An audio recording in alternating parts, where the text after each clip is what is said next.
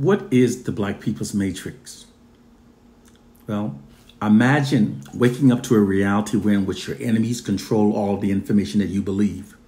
Think about the immense power this scenario would give those enemies over you. Now imagine that these enemies were history's most corrupt, notoriously deceitful, most narcissistic, and most racist enemies. Naturally, those same proclivities will manifest within the information that they present to you. It's who they are, it's the way they've always been, and it's the only way they know how to be. This illustrated scenario is the forgotten relationship and reality that presently exists between Black people and the white society. Many Black people have become psychologically desensitized from seeing this reality. It's very much like within the first Matrix movie, wherein which Neo awakens to discover that humans were mentally enslaved by soulless beings. Moreover, that these soulless beings were the programmers of everything that the humans believe. These soulless beings kept the humans believing lies that kept them trapped within a state of mental enslavement. It was achieved by feeding them disinformation, which allowed the soulless beings to exploit the humans without resistance. The white oppressors often reveals through movies what they've done to Black people. Some describes this practice as being a form of ritual marking of the victim, but it's actually a practice that allows the oppressors to avoid the law of karma, called revelation of the method.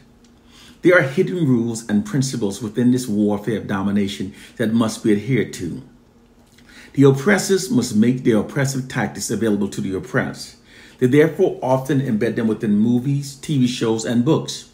They don't do so by making it obvious and clear. They make it appear as being merely entertainment. It is done only enough to meet the threshold required to avoid the law of karma. Because the oppressive tactics have been made available, when the oppressed do not act upon the available knowledge, by default, they've given the oppressors permission to oppress them, to rule over them. It's a social contract that allows the oppressors to avoid the law of karma.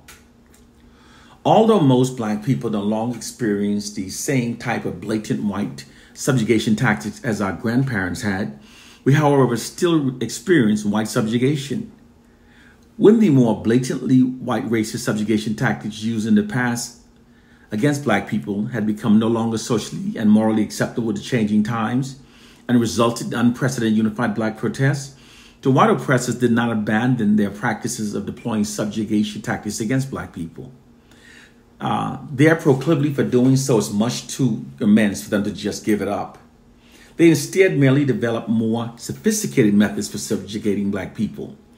They now covertly subjugate Black people without most of us even realizing it through many nefarious social science tactics. Social science is one of the branches of science devoted to the study of human behaviors, specifically how people interact with each other, behave, and develops as a society. It's now being used by white oppressive forces for maintaining false assumptions within the society that aids in maintaining white social dominance over Black people. They now do so by deploying an insidious perception management system that shapes public perceptions in ways that facilitates the white society's ongoing subjugation of Black people. Perception management is a propaganda technique that involves altering the public perception of reality to suit the objective of the ruling class. This is not a conspiracy theory. Perception management programs are well-proven systems that are an essential part of modern information warfare. Unlike the more blatant racist subjugation tactics used in the past, such as the Jim Crow and apartheid segregation systems that Black people could easily recognize and therefore develop counter strategies against, this perception management system is not easily recognized, nor is it easily comprehended by most of its Black victims. It therefore provides white oppressive forces with their most proficient system used for subjugating Black people. Because the subjugation of Black people always works best when its Black victims no longer recognizes the subjugation tactic. This is our hidden reality. The ignorance of the oppressed is the oppressor's greatest weapon. Therefore, those who know the truth must teach. African proverb. Social Science 101. Perception is not reality. Perception is rarely ever consistent with reality. The public perception of reality is not shaped based on facts. It's actually shaped by the narratives that are fed into a society. Therefore, the basic tool required for the distortion of public perception of reality is to merely constantly feed distorted narratives into a society. The public at large would then function based upon those false narratives rather than the true reality. This is precisely what white oppressive forces have done. Because they write all of the narratives that are systematically fed in our society, they therefore literally owns the perception of reality. They've exploited this scenario and this immense position of power by systematically feeding false information into a society that misshapes public perceptions in ways that aids in maintaining their social dominance over Black people. It also distorts the perception of Black people in ways that allows the white society to continue the exploitation and subjugation of Black people without any Black resistance. It's only by learning how this nefarious perception management system works, how it's being deployed against us, and then by developing counter strategies against it, is how we will liberate ourselves. All societies function based upon the narratives that are repeatedly fed into them. This is a social science fact. The distortion of the public's perception of reality is much more easy than most people realize. The basic tool required for the distortion of reality is to control all of the narratives. If you can control all of the narratives, you can control all of the people who believe those narratives. Because the white establishment controls all of the narratives that are fed into our society, they therefore literally owns the perception of reality. By constantly feeding false white exalting and false Black marginalizing narratives into a society, white social scientists and white propagandists have created an elaborate illusory truth effect, also known as illusionary truth effect, that aids in maintaining their social dominance over Black people. We who are aware of it, we call this illusionary truth effect the Black people's matrix. An illusionary truth effect is when people have been made to believe false information is true because they've been constantly subjected to the false information. They then begins functioning based upon the false information rather than the true reality. This is what the white society has done.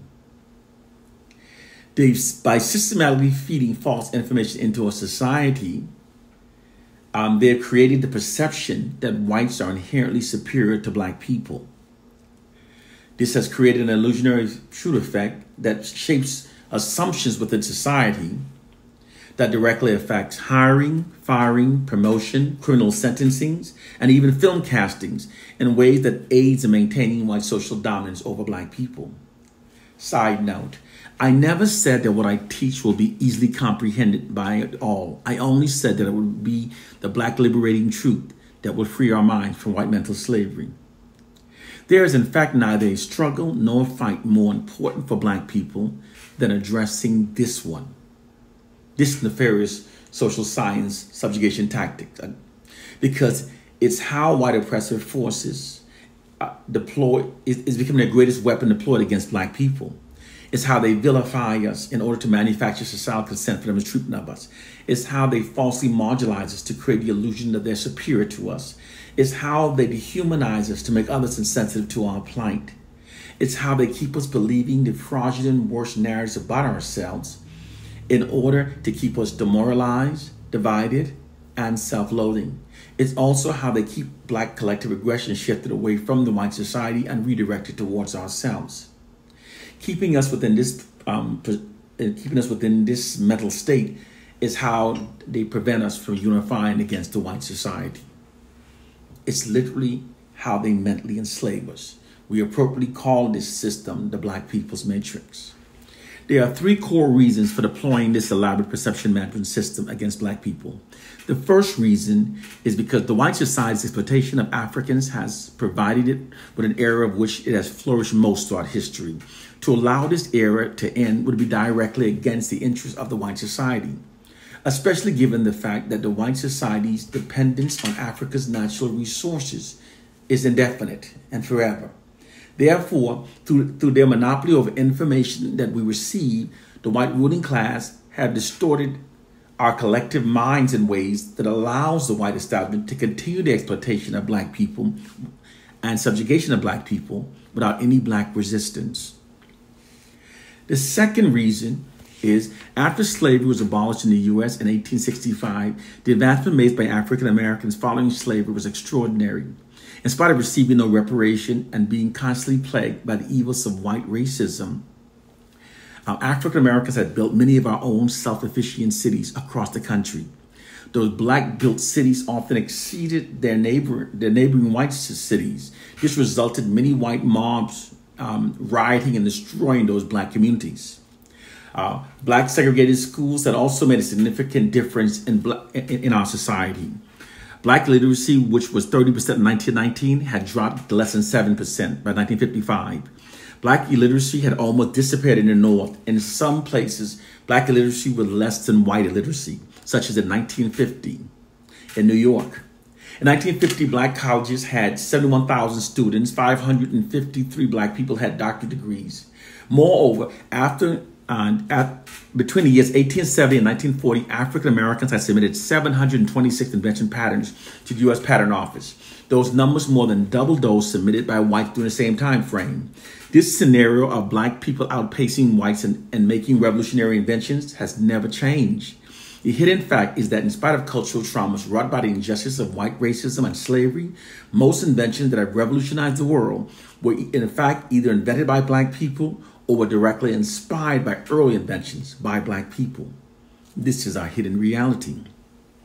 When a well-packaged web of lies has been sold gradually to the masses over generation, the truth will seem utterly ridiculous and the speaker will appear to be a raving lunatic because we've been lied to. The hidden reality is that without black people, there would exist no internet, no cell phones. We wouldn't have cameras and microphones on our cell phones. There would be no emails, no GPS, no hearing aids, no touch-tone phones, no caller ID, no home surveillance security systems, no game cartridges, no cataract laser removal scope, no touch-tone phones, no motorized vehicles, no steam engines, no traffic lights, no working light bulbs, no elevators, therefore no skyscrapers, no air conditioning, no modern color PC, no 3D movies, no central heating, no refrigerators, no helicopters, no washing machines, no lawnmower, no dryers, no refrigerated truck, no blood banks, no fiber optic, no nanotechnology, no accurate weather forecasting systems, no sanitary pads, no bathroom tissue holder, no pencil sharpener, etc., etc. The technological advancement made by black people is unrivaled by any other racial group. The hidden reality is that there's not a single person on this planet whose life has not improved because of inventions made by black people.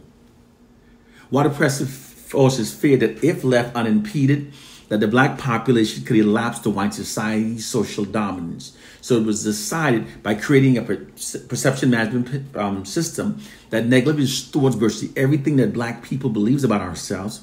They could condition us to perceive ourselves through a false and inherent inferior identity that aids the white society in maintaining their social dominance over us. White oppressive forces also feared that if it became commonly known that most revolutionizing inventions comes from the minds of black people, that this could also undermine and erode the white society's position of social dominance over black people.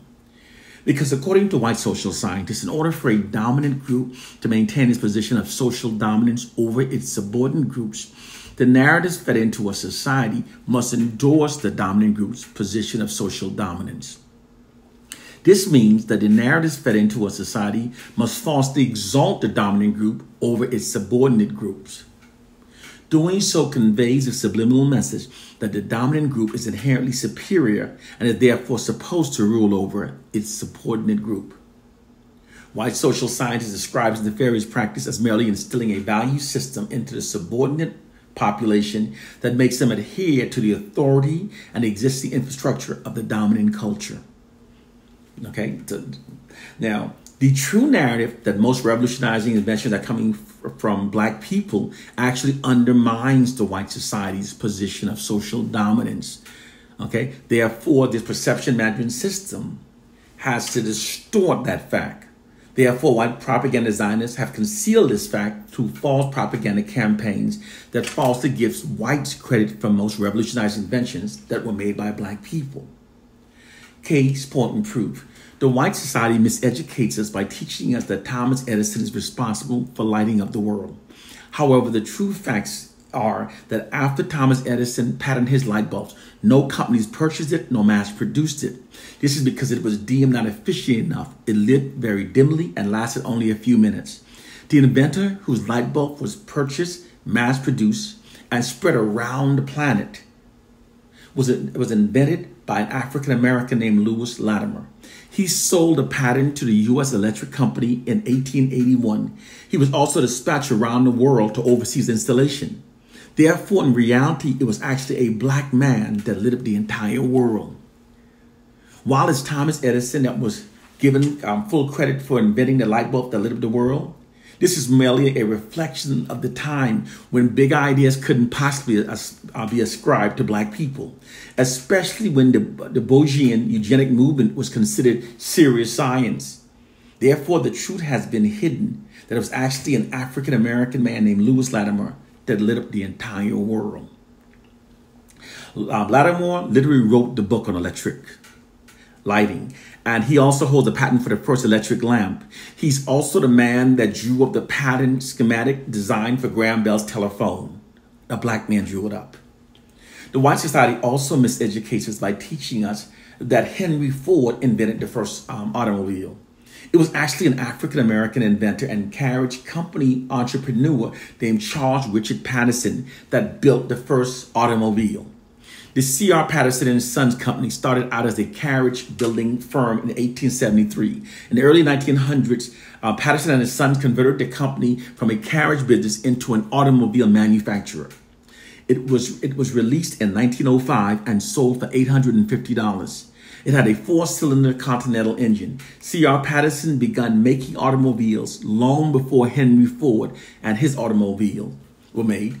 In fact, his automobile was considered more sophisticated.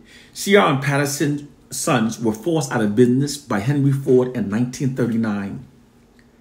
Through this practice of whitewashing facts to falsely give their racial group credit for most inventions actually made by black people, the collective self-esteem of the white masses has been falsely bolstered at the expense of the collective self-esteem of the black masses. According to white social scientists, truth is not important for shaping society. What's only important is what's perceived as being truth, because people function based upon their perception of what's true rather than what's actually true. This is why they say perception is more important than reality. Therefore, this perception management system is deployed like a media marketing campaign that constantly falsely exalts the white brand and falsely marginalizes the black brand to create false perceptions within the society at large that aids in maintaining white social dominance over black people. These deliberately created false perception within society directly affects hiring, firing, promotion practices in ways that aids in maintaining white social dominance over black people. This is our hidden reality. The general population doesn't know what's happening, and it doesn't even know it doesn't know. Noam Chomsky said that. Now, here's the third reason why this perception management system is deemed necessary. They have to keep black people believing the fraudulent voice about ourselves. During the 1960s, African Americans' unified protest against the U.S. system of white supremacy was unprecedented. African Americans confronted it on all fronts. It was confronted through civil disobedient tactics, militant means, nonviolent protests, and with black lawyers pleading for equality within America's highest Supreme Court. African Americans' unified protest still remains unrivaled by any other racial group in U.S. history. African Americans had unknowingly proved themselves as being the greatest threat against the U.S. system of white supremacy. In the face of this unprecedented unified black protest, FBI Director J. Edgar Hoover said that the unification of the American Negro was the greatest threat against the nation. To remedy what was then called the Negro problem, in 1967, President Lyndon Johnson put together a committee called the Kerner Commission. Their assignment was to study the Negro problem, find the cause of the problem, and then develop counter solutions to overcome it. In 1968, white social scientists hired by the Kerner Commission determined that the aggravating core factors for that decade's unprecedented unified black protests was caused by an elevated and unifying black collective self-esteem brought on by the emergence of the Black Pride movement. They also learned then that while the white oppressors, through their weaponry advantage of guns and cannons, could brutally invade and enslave black people, they, however, cannot win our loyalty or sustain peace indefinitely with us unless our minds have been manipulated to think in ways that prevent us from unifying and seeking retribution against the white society. Because whenever people are oppressed for long durations, their collective aggressions towards their oppressors will continue to grow until acts of massive rebellion becomes inevitable. The oppressed always eventually rebels. It's an inherent response within the collective human psyche whenever people are held under long-term oppression. This is the reality. Whenever people are under long-term oppression. This is what was happening among the African-American population during the 1960s. White racism had reached a boiling point within the collective minds of African Americans, which resulted in that decade's unprecedented unified black protests. Therefore, those white social scientists largely determined that they could subdue unified black protests by deploying a perception management system that keep black people's collective self-esteem low by keeping us believing the fraudulent worst about ourselves. It also shifts black people's collective aggressions away from the white society and redirected towards ourselves, also by keeping us believing the fraudulent worst about ourselves. This is what's happening to us. We're being constantly manipulated by a perception management system to believe the fraudulent worst about ourselves. The white media's unrelenting negative depiction of black people that amplifies the negative to the point that it distorts our reality is much more than just biased media reporting. It is actually an insidious black racially demoralizing, divide and conquer psychological warfare campaign. Demoralizing, divide and conquer is a method of maintaining control over a targeted population through constant and unrelenting demoralization, through unrelenting media propaganda campaigns. This is what's being done to us. This is why all of our narratives are so unrealistically negative. Most people naively believe that the media reflects our reality, but is in fact rarely ever the case. The media most often forms our behaviors, beliefs, and perceptions of our collective selves through the depiction that it routinely shows us. Because perceptions created by the media leads to non-deliberate, thoughtful decision-making, or the decision below the level of consciousness. It has also been called thinking without actually thinking. And it ultimately leads to the unconscious similar behavior among those receiving the information from the media. The white society exclusively controls all mainstream media depictions of black people. They also write all black people's narratives. The white society therefore literally owns black people's interpretation of ourselves. White oppressive forces exploit this scenario by negatively controlling how we perceive ourselves. People are easily controlled by the information they receive about themselves through the media. When people are constantly fed negative, demoralizing disinformation about themselves, they become naturally demoralized, divided, self-loathing, and it also attacks the core foundation of what bonds the people, and they can then be ruled over forever. It doesn't matter that the information presented is untrue. Most people will act accordingly to the information because they've all been given the same negative misinformation about themselves. This is precisely what white oppressive forces are doing to black people. It is our hidden reality. This system is deployed like a massive media marketing campaign that constantly subjects black people to receiving only the fraudulent worst contents about ourselves. Within this system, fraudulent black racially demoralizing propaganda is being pumped unrelentingly into the unsuspecting minds of black populations without being challenged or counterbalanced by an equal amount of positive racially affirming information. It conveys the subliminal message that black people are now our own worst enemies and that we therefore need whites to govern over us. Moreover, that black people should admire, respect, and trust only white. This system is extremely effective because when black people are constantly repetitively presented these false information from trusted white media sources, it can be very difficult to resist its implied propaganda programming, especially when the propaganda is being deployed daily and so unrelentingly. Its weapon is the demoralizing message that it carries and the way that it adversely affects black people in terms of our behaviors. With time being unable to refute the constant negative information being told about ourselves, many black people become besieged by the misinformation and internalize it. And we accept it. Many black people For many black people, it creates a profound humiliation. We ask ourselves, damn, why our people can't get our shit together? The unrelenting humiliation causes many black people to become demoralized, divided, self-loathing, and resentful towards our people. In the most extreme cases, it causes many black people to want to disassociate with other black people. Psychologists call this disassociation. It's a defense mechanism that evolves to put a distance between themselves and from the pain of being constant humiliation. Some black people will then make it their personal mission to go out of their way to try to show white people that we're not all bad. This nefarious psychological warfare tactic works by tapping into the immense power that shame has upon the human mind to mentally enslave millions of black people. It's how the white society now controls us.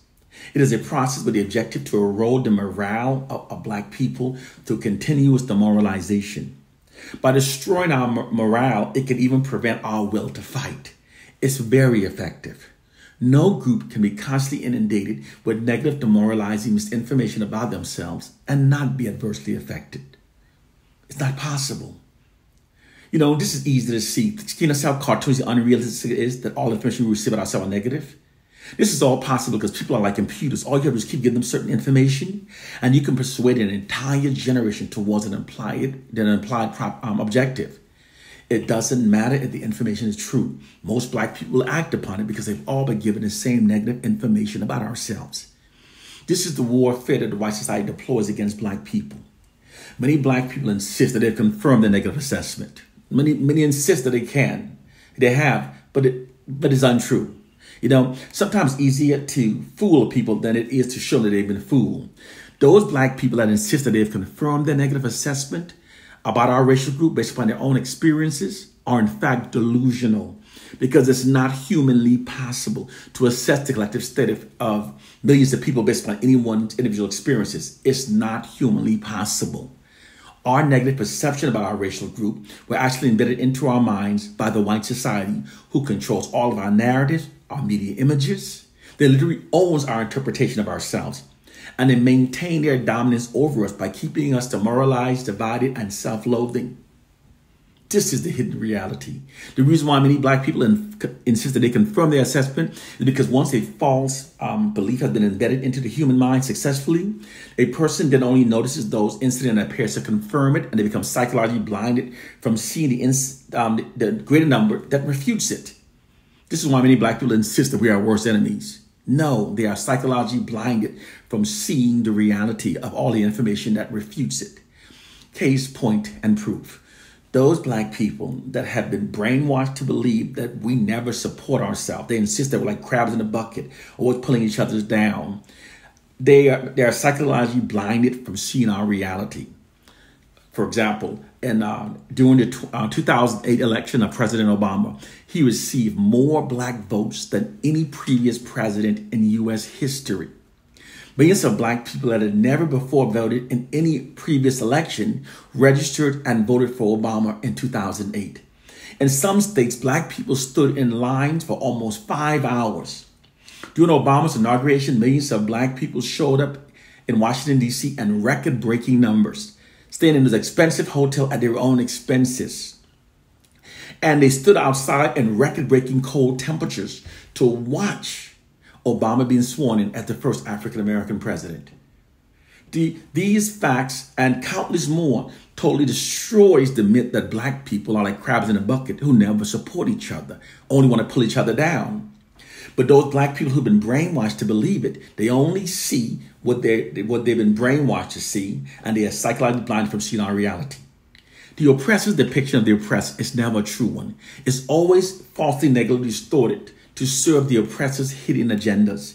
This fact has been a consistent truth throughout human history, and is still especially true in regards to black people living under white oppression.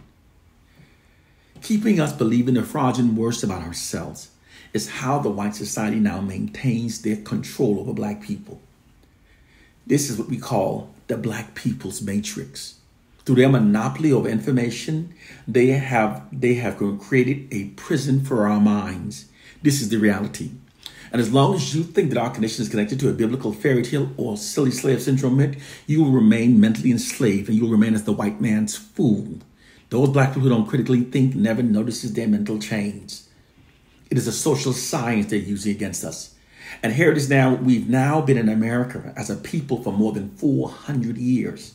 If your best assessment of our condition is connected to a Bible brutally beaten into our minds, brutally enforced upon our ancestors, you are ignorant. You are ignorant and mentally enslaved. If your best assessments are that we're being controlled by a silly slave syndrome, which presents what would in fact be the least effective method used for controlling a generation of people, you are mentally enslaved. You are ignorant. Our core problem is the ignorant are ignorant of their own ignorance. The truth of our plighted condition are social sciences that our society employs against us. This system, the true name of the system remains classified. So those of us who know of it have appropriately called it the Black People's Matrix. It is a psychological prison created for the collective minds of Black people. They did this to us because it's the type of people they are. It's the way they've always been, and it's the only way they know how to be. Our mission is to understand it, learn it, and develop counter strategies to free our minds from it. One love and peace, brothers and sisters. One love and peace. Welcome to reality.